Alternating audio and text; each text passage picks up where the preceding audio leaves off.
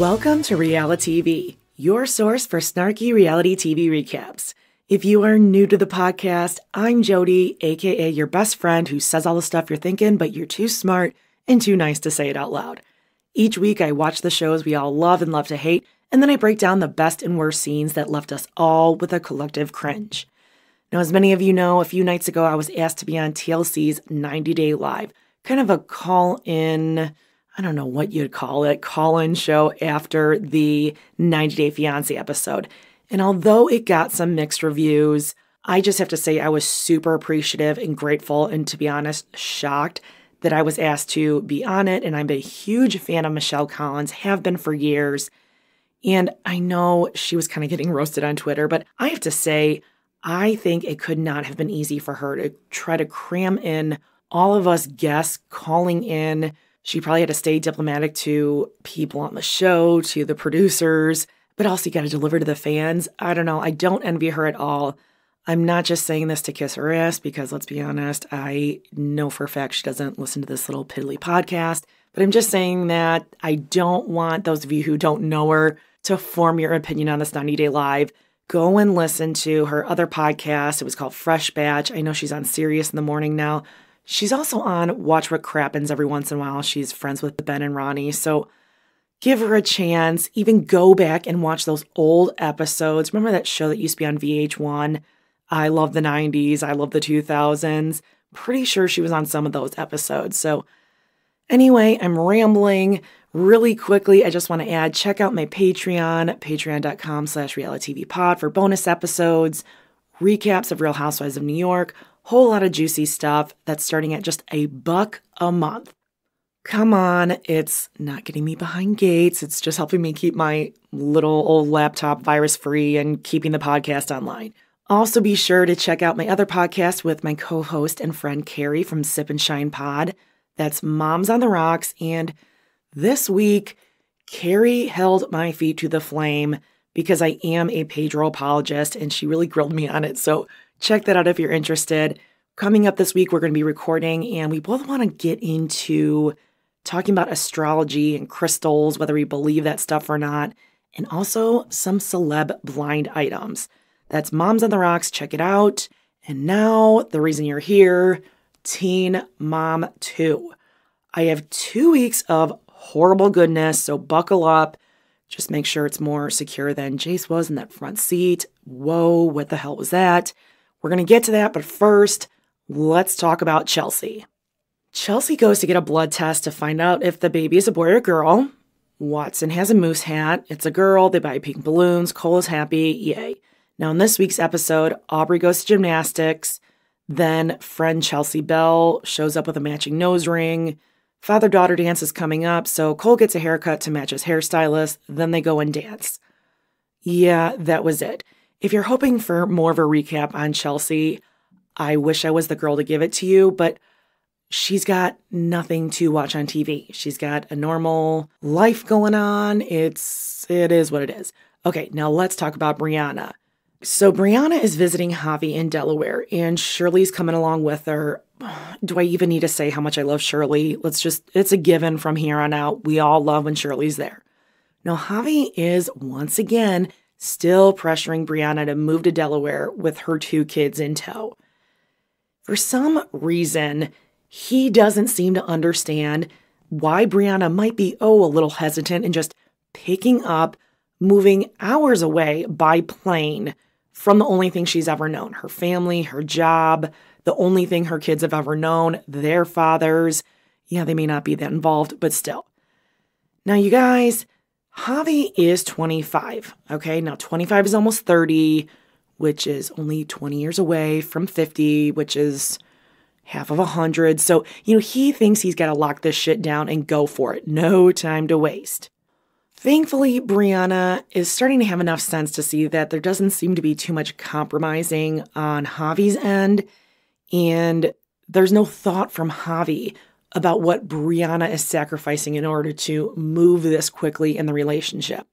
So let's go back to Miami, where we find Brittany eating soup.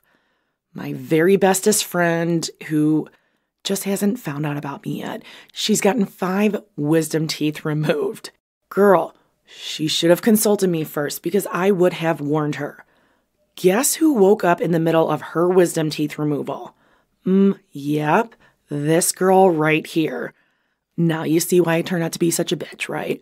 Okay, well, Brianna is playing with Stella, who, by the way, is the cutest baby girl ever on Teen Mom. She tells producers that she and Javi finally broke up. You see, Javi wanted Brianna to move to Delaware immediately. He was not willing to wait it out, and Brittany is now pissed. I've never seen anyone that swollen from oral surgery or any surgery to be so, what's the word I'm looking for? The word I'm not right now, or actually I am, verbose. Okay, that's what I'm looking for. That girl, she's got talent. We've been saying this for a while. Get Brittany her own show. Now, not only that, but Javi didn't want Brianna getting surgery on camera or Snapchat, whatever the hell these girls do. But I don't get this. Now, I do think all this surgery for the camera is gross.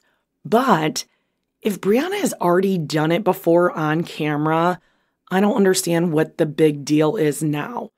I mean, she's getting her boobs, lipo, a tummy tuck, and thank God she said she's getting her ass deflated. Oh, she's getting it for a discount or free. So I don't understand what his problem is. We've seen her body cut open.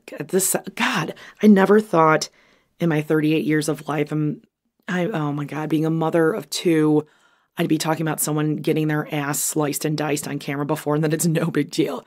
But you know what I'm saying? If she's already shown the inside of her ass to everyone, oh God, this is just getting worse. Okay, I was going to say like open flesh, but this is worse and worse. Okay, you guys understand what I'm saying? We've seen her under anesthesia in surgery before, so what's the big deal now?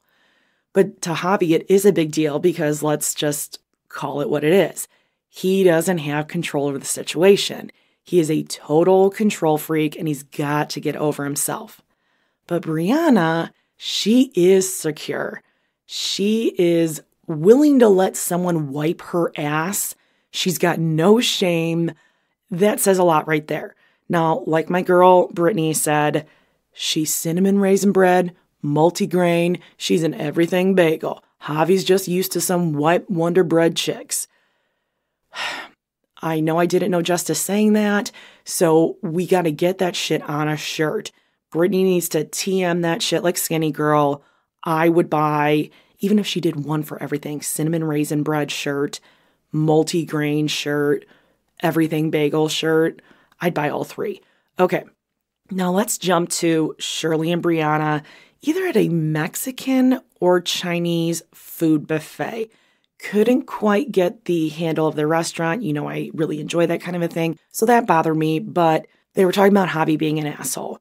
And the big reason is they're pissed off because Javi was going to be the one to come and wipe their assholes after Dr. Miami rearranged their bodies. Now, luckily, there's an ex-boyfriend who's willing to take care of both of them and wipe both of their asses. Which begs the question. I don't know what Shirley and Brianna do to keep their exes in good graces, let alone have two of them volunteer to wipe two of their asses in weeping wounds. What the hell's going on? I mean, I don't even think my husband would do that, and he supposedly loves me. All right, so now let's jump to this week's episode. Brianna's telling her mom and Brittany of the latest surgery agenda and also about Javi being a jerk. Now, what I don't understand, and probably no one understands about Javi, is why he is loud and proud about breaking up with Brianna, right? He went on the stupid podcast, all that shit. But then he gets mad at her that her ex is going to be wiping her ass, and he calls her my girl on the phone. Again, with the wiping the ass, everyone's just dying to do it.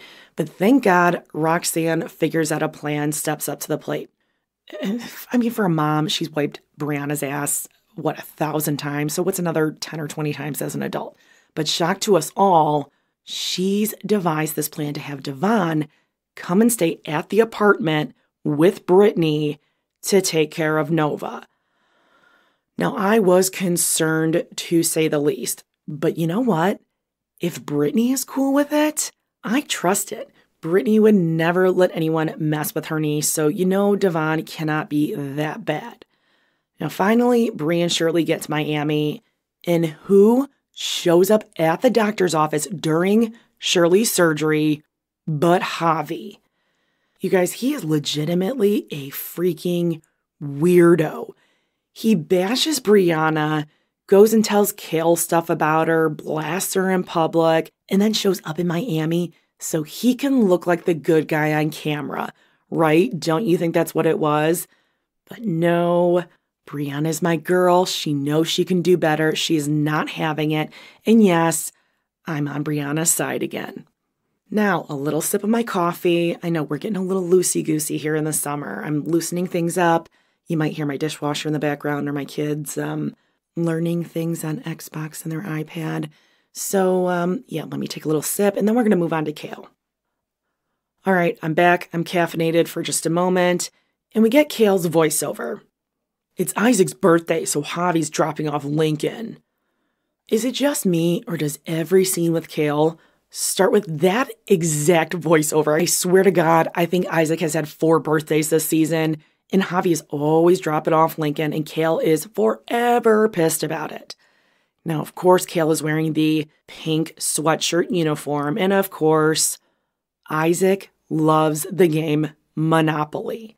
The one game that no kids except little geniuses love because it's the game that never ends. Show me a parent that truly enjoys playing Monopoly with their kids, like the full version, and I guarantee that family also only eats organic, homemade, yeast-free bread, and they don't own a TV in their home. Like, no, we're word-only family, no electronics.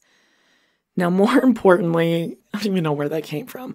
I guess the Huffs are anti-word family. But anyway, more importantly, Javi shows up and takes Kale and her ass upstairs. Now, while they're up there, he tells her that Kale was right all along. He's breaking up with Brianna because Brianna won't marry him and move to Delaware, just like we talked about with Brianna's segment. And here's where Kale turns instantly into Bethany Frankel and declares she is always right and Kale knows everything because Brianna's getting surgery again and doesn't want kids. That just about killed me. Hi there, hypocrite Kale.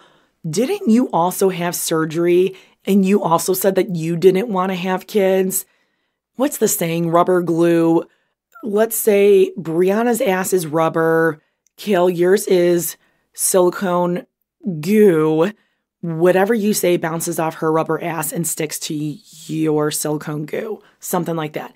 Now, bravo to the editors who at the end of this scene, they pull away and they do that freeze frame with the Teen Mom 2 book.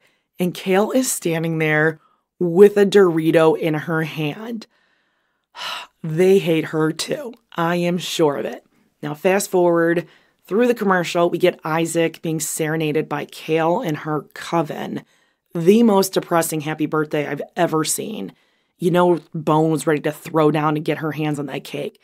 And I feel like Isaac just needs to get the hell out of there, right? I feel like he would fit in so much better in my home where, I don't know, I guess just where Kale is not. Now, meanwhile, Javi is over at his house doing the 5 fucking finger pop like Curly Sue with his carne asada. Gross. Ugh, not the carne, just Javi in his face and that thing with his fingers. Ugh. But anyway, he's telling his sister that he was upset about Brianna getting plastic surgery on Snapchat. And then one thing led to another, yada, yada, yada. They broke up. Cool story, Javi. And now we get to the podcast scene. Fuck off with your Ninja Turtle headphones and trashing Brianna on the stupid podcast. So mature. Show us again how much more empowered and mature and tough as nails you are by gossiping about another teen mom, Kale. She gets mad at the same shit that she does herself. She is so up her own silicone ass. She's so stupid. Now, in this week's episode, we have Kale coming over to watch Lincoln so Javi can go work out and she can raid his pantry. Like, thanks for the scene, MTV. I don't know what the hell that was for except to make me feel better about the horrible double chin I'm rocking this summer. I gotta lipo that shit out myself. But anyway, Kale's telling us that she's flying to Atlanta to record a podcast. Let me say that again. She's flying to Atlanta to record a podcast. What the fuck kind of podcast is this? I know it's one that people listen to that then come on mine and give mine shitty reviews because it's not that one, but I don't understand it. So she just gets to check the fuck out of life to go record a podcast in a different city, and this time it's with Leah, and they're bringing cute clothes so they can take pictures. Ugh, I don't understand. Any other podcasters out there a little bit frustrated with this or wondering if you're the only one that's missing the big picture? Because I don't know anyone else who records a podcast like this. But wait, it's not only that, because guess what? Not only does she get this little vacation to Atlanta, she's then jetting off to Hawaii with her friends and inviting Leah because she hasn't had a vacation in almost a year. Now, you wouldn't know it from Leah's, yeah, that she wants to go with Kale, but guess what? She's going to Hawaii too. This is seriously what the world's coming to. Normal moms like us who deserve to jet off to Atlanta to record a podcast or take a little vacay with our hashtag Girl Squad are just the suckers watching former teen moms do it on camera, and they're probably writing it off on their taxes as a business expense. On second thought, maybe I should get a hold of her accountant. Now let's talk about Leah. Oh, you know I love talking about Leah. Jeremy and Leah are taking Addie to one of those paint places. I don't think too much happened here because honestly, all I could concentrate on was Leah destroying that paintbrush she was holding. She's just stabbing this poor thing instead of, you know how normal people, like we just know innately you brush a brush side to side. No, it's not even dappling. I don't know what the fuck she was doing with it. I have a hard time believing the West Virginia school system didn't teach this proper brush technique. I think the blame for this one lays squarely on Mama Dawn. I don't have the exact reason or facts why. I just think it does. Now let's fast forward to the bus stop where things get a little dark. Leah's picking up the girls' and she's worried because Allie's been falling asleep in class. Well, I guess we need to get to the bottom of this one. Okay, take a second. Let's all brainstorm. What would cause a kid to be tired? Ugh, real head scratcher. I don't know. Maybe we should head to Victoria's apartment. Maybe she can help us figure it out. Oh, just kidding. Victoria's eyes are fucking pinpoints and she's slurring her words. Leah herself can barely keep her eyes open because her fake eyelashes are so ridiculously long and heavy. So these two are just hemming and hawing over why Allie might be so tired from walking around school and bouncing around the bounce house place and walking up and down the front steps of her house. Ugh, I don't know. Let me think. I think I got it. Maybe because she's not using the fucking wheelchair that Dr. Sal told her to use 3 years ago. Now we get to the most frustrating scene for me, and that was listening to Leah try to finish Corey's sentences. She does this every freaking time she meets up with Corey for a drop-off. If you don't know what I'm talking about, next time they do a drop-off in the abandoned grocery store parking lot, really pay attention. I think what Leah is doing, it's like a subconscious way of trying to make herself sound smart or that she's agreeing with Corey, because we all know she still loves him and she wishes she were married to him. But what she does, you know that scene on SNL or that skit that Kristen Wiig and, I'm forgetting his name, Fred Armisen do, where they start singing the same song and they're kind of making it up, improvising it at the same time. That's kind of what Leah is doing. So Corey will start saying something and then Leah just kind of like cuts him off and tries to come across like she's saying the same thing. And she looks like a complete try-hard fool. Now let's get to this week's episode. And we find Addie's having a birthday at Sky Zone, which it was painful to watch. Just fucking kill me now. I don't know how, but somehow I've made it this far in my kids' childhoods without having to host a party anywhere other than my own home. And my kids have only ever wanted to have their family and their cousins. Thank God. Knock on wood. There's not enough Xanax in the world to get me through a birthday party at a party place. I think I've told you before, I don't bring my kids to Chuck E. Cheese. They've never been because way long ago, I was smart enough to tell them at 2, 3 years old, 3, 4 years old, we just weren't ever pre-approved to go to Chuck E. Cheese. So yeah, we just can't go. Sorry. Oh, bummer. All right. So, where was I? Oh yeah. So Leah is going to be flying. Let's see. It wouldn't be north, east, west, south. I don't know my West Virginia geography very well. Pretty sure it's south. Yeah, because they're going to Atlanta. So Leah is flying south to Atlanta to see Kel and do the podcast. Now, I noticed that whenever Leah talks to Kel, she does the opposite of what she does with Corey. She gets very quiet and very ambivalent. I think Kel really throws Leah off her game. Like, Leah's afraid of her, and I suppose we all are.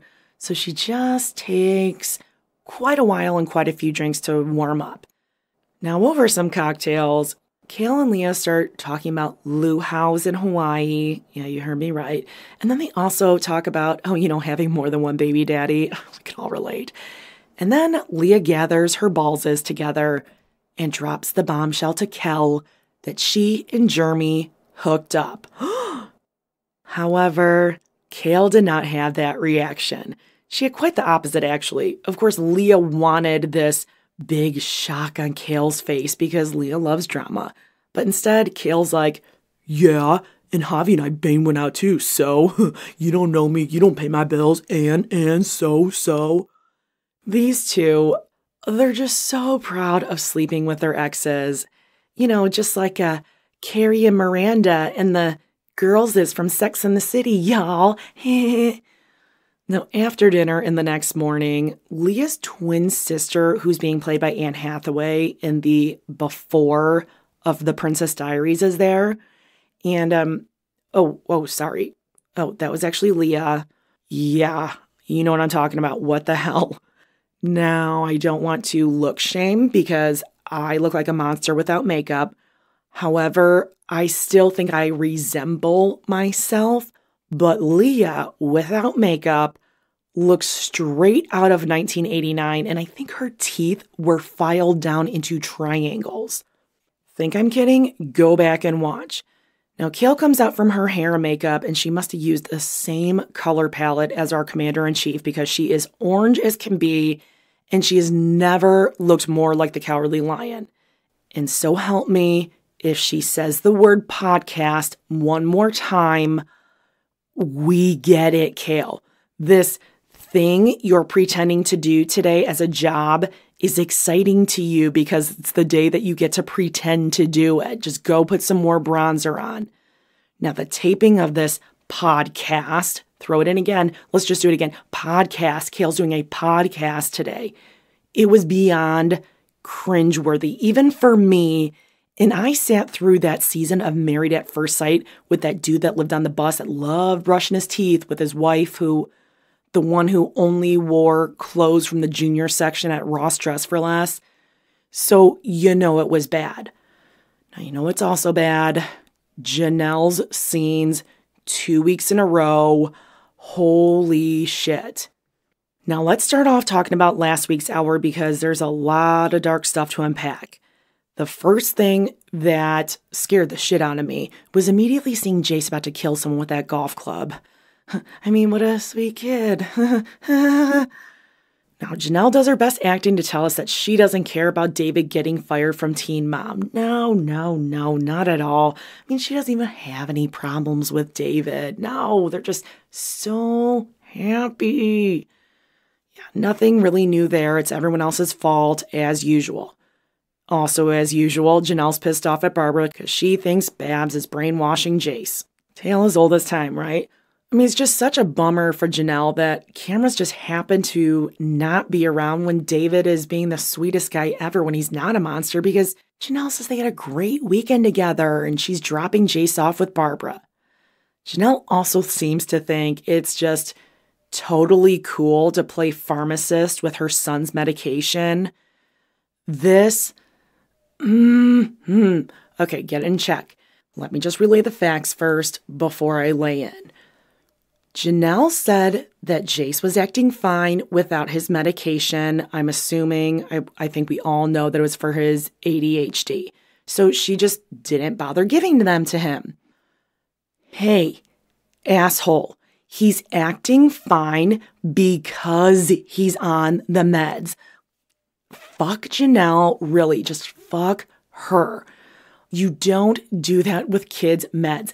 I have seen it as a teacher. I've seen it, just as a parent, as a family member. When your kid is doing well on a medication, whether it's for behavior or health or medical reasons, whatever, you don't just stop them on it because it gets better. That's not the way it works. Oh, now I gotta spread my snark around, and that's gonna go to Barbara because she should get some shit for Jace being in that front seat.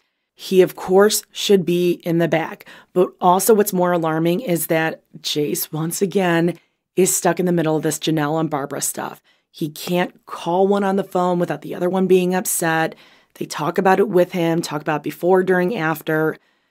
God, we gotta group fund a GoFundMe, maybe get a nice fruit basket, a nice Starbucks gift card for Jace's therapist, because damn, she is doing the Lord's work. Now, that clip at the end of last week's episode, whoa, I had heard about it before I saw it, and seeing it was worse than I thought it was going to be. Jace starts saying to Barbara that Janelle and David are pieces of shit, and then he spits. He repeats it, and then he spits. Now, of course, this made me sad for Jace, but I gotta be honest, it was scary, really scary to me. There was kind of a blank look in Jace's eyes. It's like he's not realizing that his behavior and what he's saying is out of the norm or something bad. Do you know what I'm saying? I'm sorry. I'm not trying to bag on the kid. Clearly he has issues. I wish the best for him, but it was scary. I'm sure Barbara says bad stuff about Janelle and David around Jace, but I don't think him saying that in that scene was something having to do with Barbara. I think the fact that Jace spit, that looks like something David would do, that he would get that from a man. I don't think Barbara's walking around saying Janelle and David are pieces of shit and then spitting. That just screams David to me. Okay, now let's get to this week's latest episode where we find Barbara bragging about her $8 suitcases. I gotta tell you, that puts such a smile on my face because having a mom myself who manages to find the same kind of deals like this, I was proud of the old gal. You go get 'em, Babs. Now we also get to meet Janelle's brother Colin, who, well, how do I put this? He doesn't look well.